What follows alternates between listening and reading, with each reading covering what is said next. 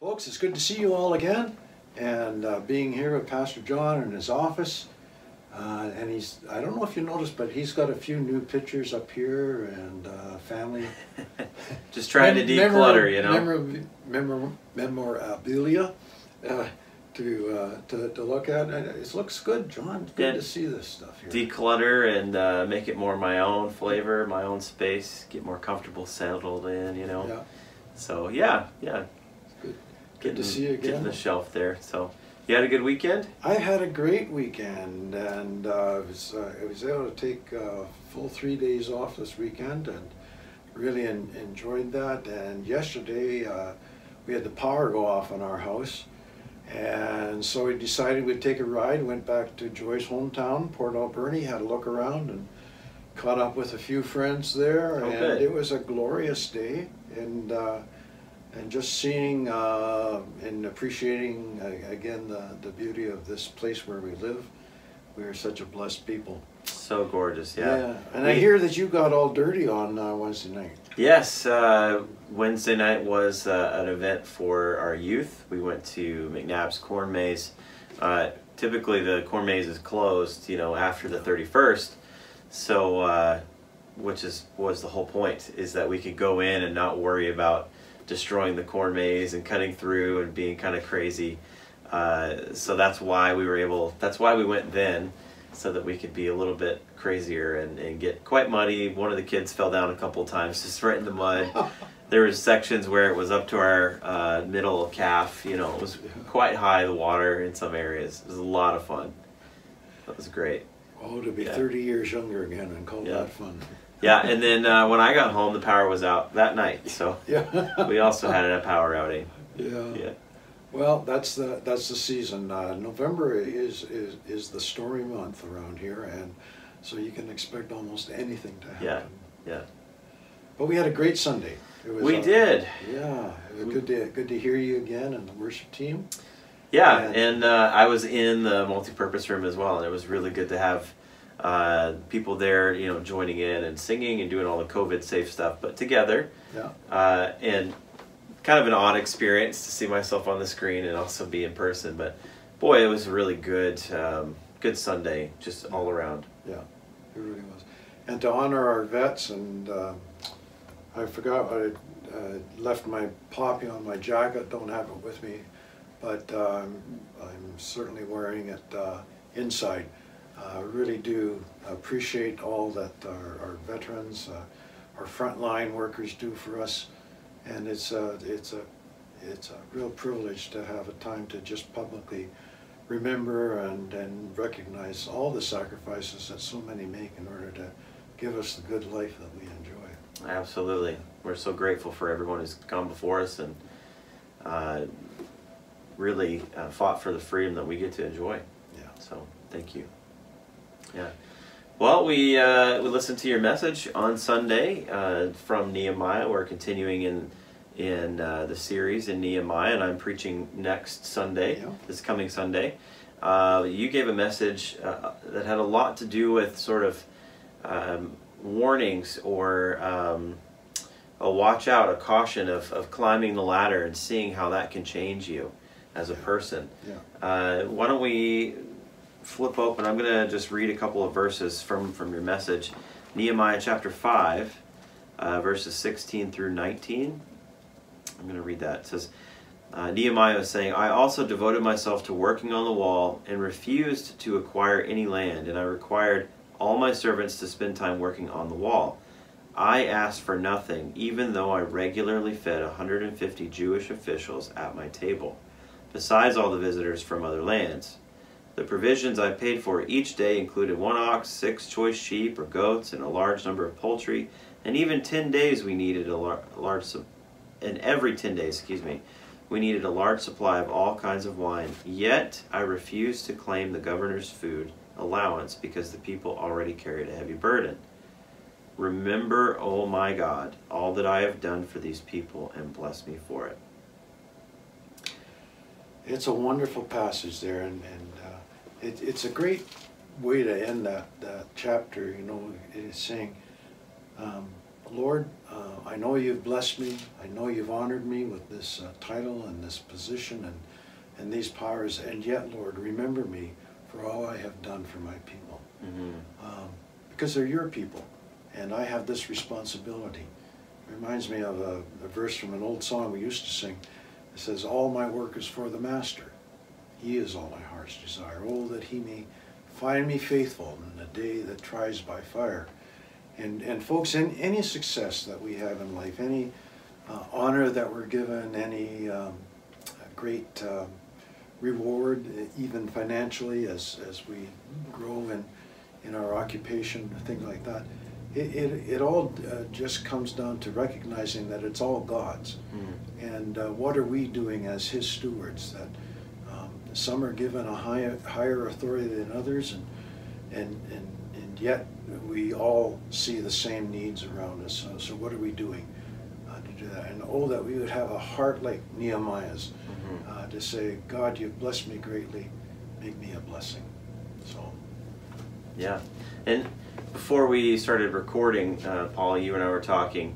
I was mentioning how me as a 34-year-old, I really don't feel like I have the right or experience, or I'm just so young and inexperienced in a lot of ways to really speak to this, because it feels like, you know, somebody who's at the top or someone who's gotten that life's experience and look back and give those words of wisdom. What would you say to somebody like, not me necessarily, but someone younger who hasn't gone through all of those things, or climbed that ladder, or you know, gotten to that point in their life where maybe power is corrupted or anything like that? Sort of speak to the younger generation. Well, I'd say first of all that you're a blessed generation. I mean, this time of year, especially with Remembrance Day, we remember the sacrifices of so many in our past to give us what we have, and we are such a privileged people.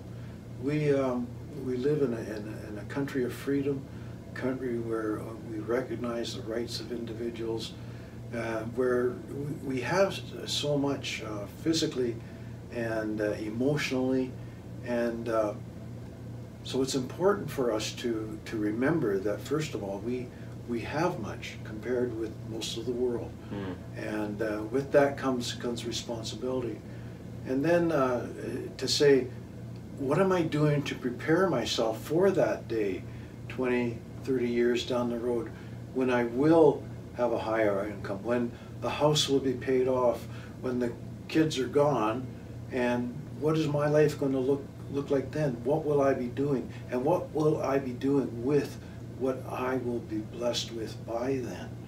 And to make sure we have this humble attitude like Nehemiah's, to say, God, it's all yours. I thank you for what you've given me. Now show me what I should do with all I have. And that would be my advice to a younger generation. I love it. Yeah, it really is a lot about perspective. You're right. Yeah. I mean, we do have so much, and we're blessed with so much, and we should be good stewards of that. Yeah. Yeah. So we've got a few things coming up that we need to just remind people of, and one of them is the Operation Christmas Child. Although we didn't have a packing party here at the church, a number of families did take advantage of the reminder about Operation Christmas Child to have their own family packing parties, and the number of boxes have been packed this week, and we're looking forward to the distribution week on November 16th to 23rd. Our church will serve as a distribution point for the Mid-Island, and there'll be hundreds of boxes coming into our church, and so there'll be a need for people to be here on standby to help receive those boxes, pack them into bigger boxes that will go onto pallets that will be wrapped and then put on a semi-trailer truck and taken to who knows where. It'll be somewhere in the world that needs them.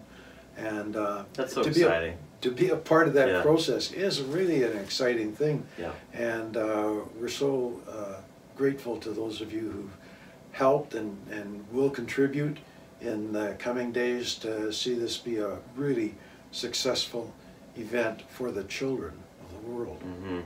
And as a young family, when we participate in packing the shoe boxes, it really it helps our kids to get their mind off of themselves, that Christmas is about me, about getting gifts, what's on my Christmas list, but it really helps instill in them that they are blessed to be a blessing. Yeah. So families, I would strongly encourage you to be a part of that with your kids. Take them shopping, you know, pack those boxes together. Let them be a part of blessing other kids, because the impact that they're making is not just for those receiving the boxes, but it is also for teaching our kids to be a blessing as they have been blessed. Yeah. So very important kind of exercise and sort of awareness that we can bring to our families by doing things like this. And there was an event held on Sunday afternoon. Yeah. We haven't been able to witness yet until we're telling you about it today, and you'll see it next Sunday on our broadcast. But we had one of our young people get baptized, so just share a little bit about that. Yes, so Sunday after the service, we had a family come in, and Alex Schapp, who's in grade 7 now, he got to be baptized. His mom and his dad did that with me, and did all the COVID, you know, safety things. But we had a small group of friends and family come. There was even some people in attendance whom Alex invited, but they weren't Christians, and they were curious, and they were friends, and they wanted to see, and they came because of Alex. And so Alex, I'm really proud of him, because he wanted to share his decision with his non-Christian friends as well. What a great testimony that was. So you guys are going to get to see that on Sunday during the service, where Alex answers a few questions, and he gets dunked, and so much more than when, you know, just getting dunked. I say it lightly, but what a blessing and a joy it was to be a part of that, and get to share that with you guys pretty soon. And it's so good that there are so many ways that we can be blessings and we can be witnesses, and you know, for Alec to have that heart, share that with his friends, that's just a terrific encouragement, and we hope we see many more encouragements like that along the way in the coming year. Absolutely. Yeah. Thank you, Lord, for those. Also want to bring up Equip 2020, which is happening November 20th and 21st. It's a Friday night and a Saturday night. The vision behind this, families, is that this is going to be an annual conference. Each fall, our church, our family ministries department, if you want to call it that, we're going to be putting on a conference for families to equip them in raising their kids to know Christ. And so while this year's content has more to do with internet safety and talking about the dangers of pornography and those kinds of things in the home, next year will be different. So each year, each fall, the plan is to have some sort of equipping event for our families. And then even throughout the year, to continue the conversation, okay, how do we follow up with this? What do we do with this information now, a few months, you know, past the event? So be looking for that information. And friends, please sign up. It's not just for parents. I mean, it's really targeted towards them. Yeah. But if you're a grandparent, if you're somebody who wants to have kids but you don't yet, if you're just an adult who needs to have a better understanding of what kids are dealing with right now, it's really beneficial, not just to parents. It's a much broader group of people that this really could help. So sign up. You can look on our website to find all the information you need there. And it's a really inexpensive thing, $20 that we're asking people to give. And if you need help with that, talk to us. We'd love to help you with that. You can even experience it in the multi-purpose room or in your living room. There's lots of ways that this can be experienced. So we've got just one more thing to talk about, because I know we have a 15-minute time limit on this. We will be going back to live streaming in 2 weeks. That's right. In our church, and you'll be hearing more about opportunities to come and meet in the chapel as well as the multi-purpose room to be part of that live stream audience. So look for those details upcoming.